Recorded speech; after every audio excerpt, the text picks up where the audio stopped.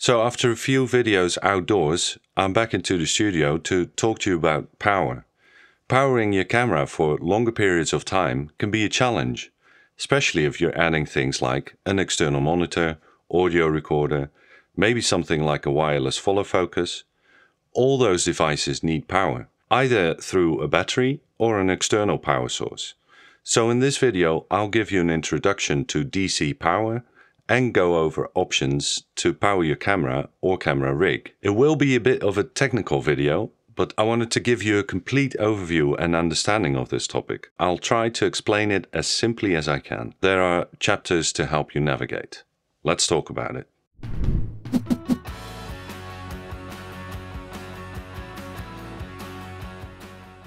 If you're new here, I'm Sebastian and welcome to the channel.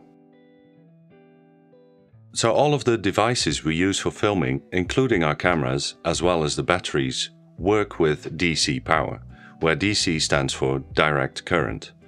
What comes out of your wall socket at home is AC power or alternating current. I won't go into the differences in this video, but important to know is that only DC power is relevant to our camera gear. Even if you plug it into the wall socket, it always gets converted to DC by an adapter before it reaches your camera or other device. Now bear in mind that this topic is a very complex one, especially when it comes to batteries. But as it is not necessary to know all of the details to power our gear, this is a somewhat simplified explanation. First, let's get some basic physics out of the way. There are a few terms I'm going to be using throughout the video. Those are power in watts, electrical potential or potential difference in volts, current in amps, capacity in amp hour, and energy in watt hour. In order to understand power and how the different terms relate to each other, we need the following equations. P equals U times I, where P is power in watts, U is electrical potential in volts, and I is current in amps. So we could also write the equation like this. The next equation is Q equals I times T, where Q is amp hours, I is current in amps, and T is time. So amp hours equals amps times time. Now that we know this, we can better understand the specifications on batteries, power banks, cameras, and other devices. Let me walk you through the different options. The first and the most basic power solution is of course the camera's own battery. When you buy a camera, it comes with at least one original battery. You can then decide to buy more batteries to have more runtime. There is then a choice between original batteries and aftermarket or third-party batteries. In my experience, third-party batteries can work as good as the original ones. They might have a slightly lower capacity and durability, but they're also a lot cheaper. Let's take the G9's battery as an example. The specs on this battery tell us that it's a 7.2 volt battery. This tells us that the G9 and other cameras that use this BLF19E battery need a voltage supply of 7.2 volts. 1860 milliamp hours tells us the capacity of this battery, and 14 watt hours tells us the total amount of energy stored in this battery. So now that we know the specs of the BLF19 batteries, let's see how long this battery would theoretically last. The G9 draws 1 amp of current at its max. To make things easy, let's assume it continuously draws that 1 amp. We can fill in the equation. Amp hour equals amps times time. So 1.86 amp hours equals 1 times time. So 1.86 amp hours equals time, equals 1 hour and 52 minutes of recording time on this battery. Of course, this is based on the assumption that it will continuously draw that 1 amp, which it will not do all the time. The outcome will also be different when using the same battery in a different camera, like for example a GH5, because it might draw more or less amps. Some batteries for some cameras are interchangeable. For example, the G9, GH5 and GH5S all use the BLF19 batteries. However, one thing I want to mention about these batteries in particular is that you can use the BLF19 batteries with the GH6, but some bit rates and some other functions won't be available. Vice versa works fine. You can put the BLK22 batteries from the GH6 into a G9 or GH5 without loss of functionality. A very common type battery for other devices, such as some lights or an external monitor, such as the Atomos Ninja V, is the Sony MPF style battery.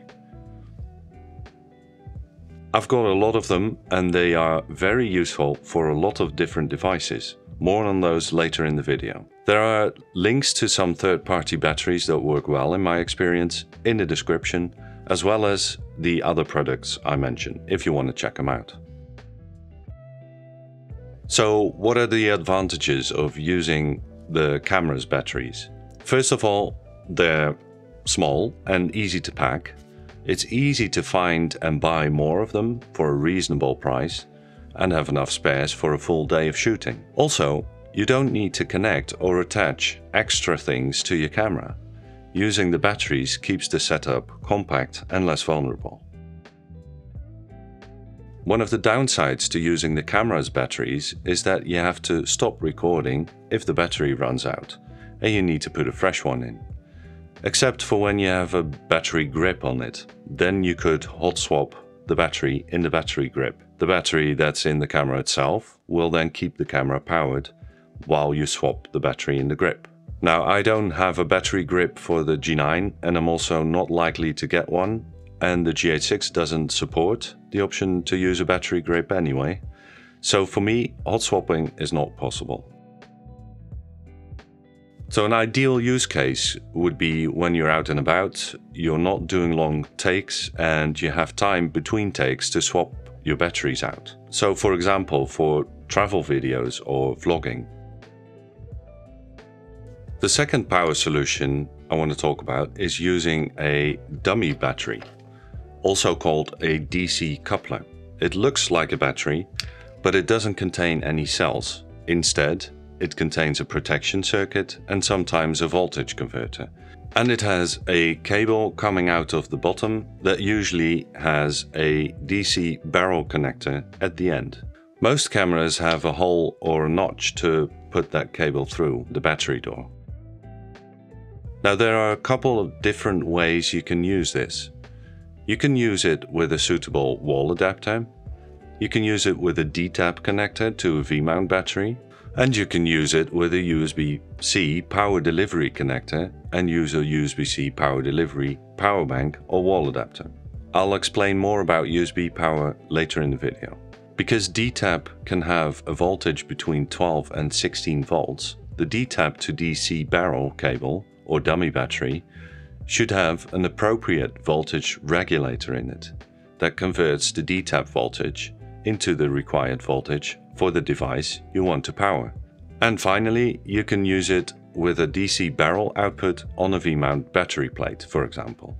But you have to know what you're doing, because if you make the wrong connection, you could fry your camera.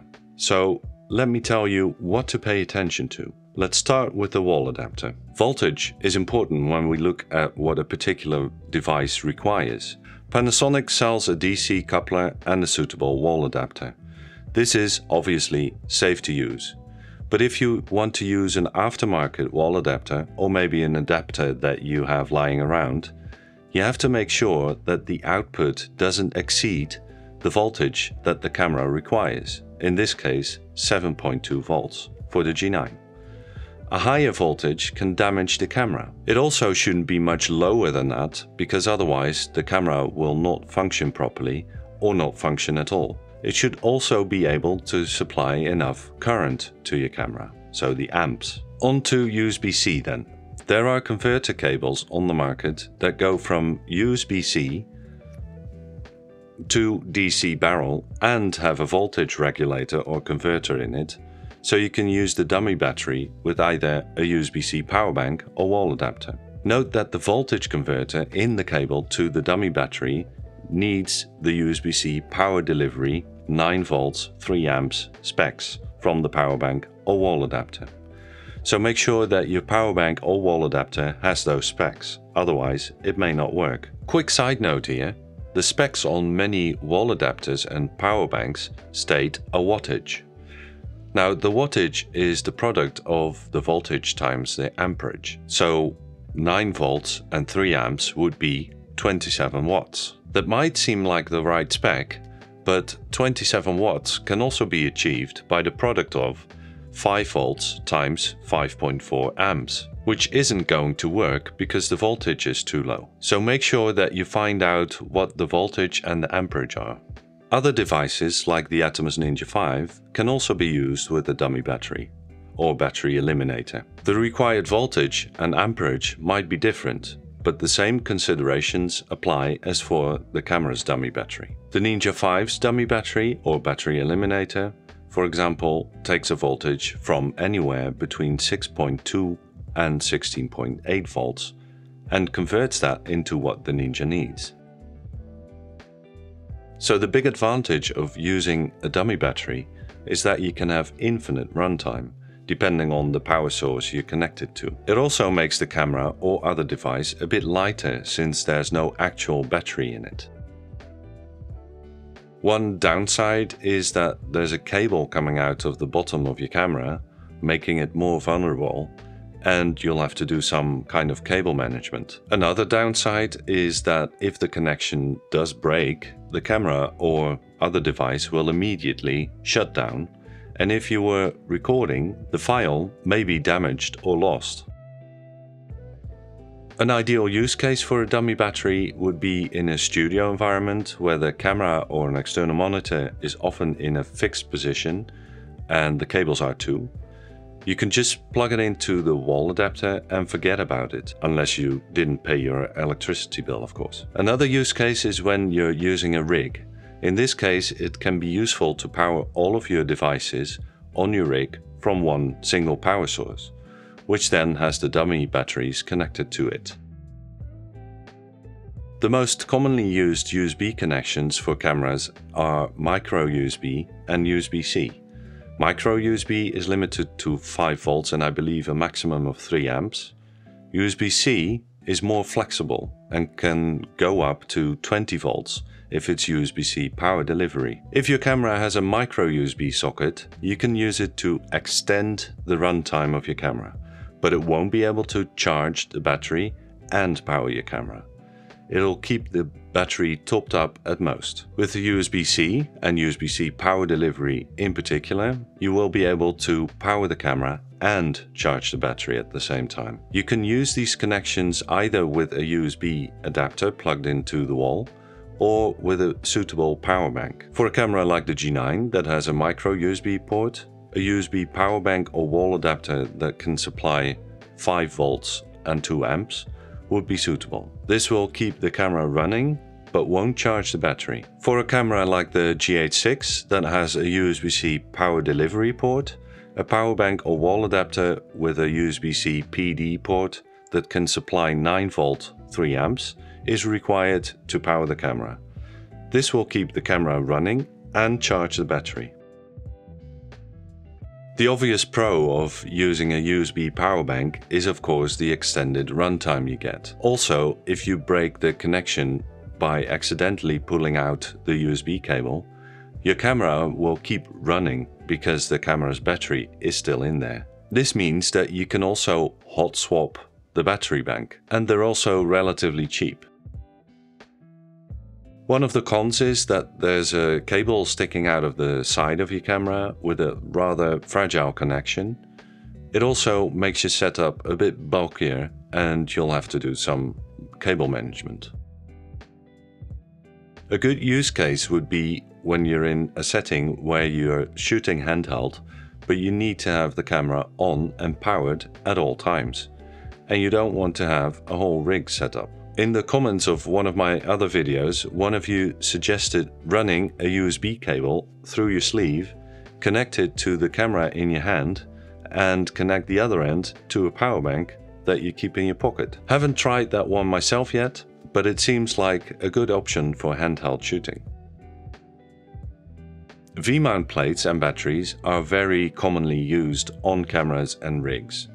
V-mount plates that have different ports are basically power distribution devices, powered by a V-mount battery. They convert the voltage of the V-mount battery into different voltages for different ports and connections. Most of them have a D-tap connection, but 12 volt, 8.4 volt and 5 volt are also very common.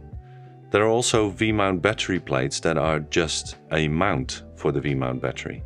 No ports or other electronics. These are becoming more popular because the V-mount batteries themselves are starting to have more and more ports on them, making a distribution plate unnecessary. A V-mount battery is basically a large capacity battery with a voltage of either 14.8 or 26 volts.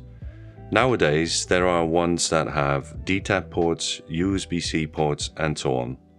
So you can use them basically as a power bank, but with more different ports and a mounting system. They are being used to power all kinds of devices like cameras, monitors and lights.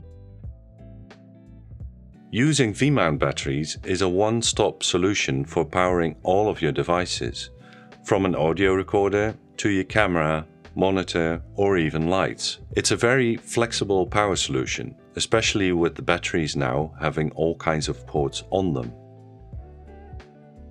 The downside to using V-mount batteries is the relatively high cost of the batteries and the fact that they are usually quite bulky and make your setup a lot heavier. Although now there are smaller ones available. I'll show you in a minute. You also need some sort of mounting plate to attach to your rig. If you use a camera rig where you need to power multiple devices, like on a shoulder rig or even a handheld rig, which I'll show you in a moment, V-mount batteries are a good solution. V-mount batteries are also very useful when you need to power battery-powered lights. Okay, so this is one of my setups with my GH6, Atomos Ninja V and a wireless follow focus system, and sometimes my Zoom H5 audio recorder. I use this rig as a shoulder rig or when I need to do longer shoots on a tripod. On the back I have a V-mount plate with multiple ports. On the V-mount plate I have a V-mount to MPF plate because I had so many of those batteries already lying around and the converter plate was very cheap. There are ports that put out different voltages. The D-tap port I'm using to power my GH6 by using a D-tap to USB-C cable with a proper voltage converter in it. This setup allows me to keep the battery in my GH6, keeping it charged and powering the camera. So if I need to swap the MPF batteries on the back, the camera can continue recording while I put fresh MPFs in. One of the 12 volt outputs I'm using to power my Ninja V through its dummy battery or eliminator. When I need to swap the MPF batteries on the back, the Ninja will turn off. Not ideal, but at least the GH6 will continue recording. But recently I got this FX Lion Nano 1 V-mount battery, and I might start using that on the shoulder rig. There's also a cable that I've made myself to power my wireless follow focus motor. It has a step-up voltage converter that converts 5 volt into the 8 volt the motor needs. Lastly, I use the USB port to power my Zoom H5. The Zoom H5 also has its own batteries, so it'll keep running even when I need to swap the MPFs. Be aware that powering your audio recorder from a source like this, with multiple devices connected, might cause interference noise in your audio. If this happens, there are two things you could do. One is try a different cable with a ferrite core, such as this one. Or use a different power source, like a USB power bank, dedicated to just the recorder. When I'm shooting in my studio, I use dummy batteries with my cameras and my Ninja V, and I have my Zoom H5 plugged in to the wall via USB as well. I usually shoot my videos in my studio on my G9 and use the dummy battery to USB-C that's linked in the description. This has been working fine for me and also works perfectly fine with my GH6. When I use my handheld rig, I either use the camera's battery and an MPF 750 on the Ninja V. The bigger ones, like the MPF 970s, last longer but are a bit too heavy for a setup like this. Or I use my FX Lion Nano 1 to power my GH6 over USB-C and the Ninja with the dummy battery from the DTAP port.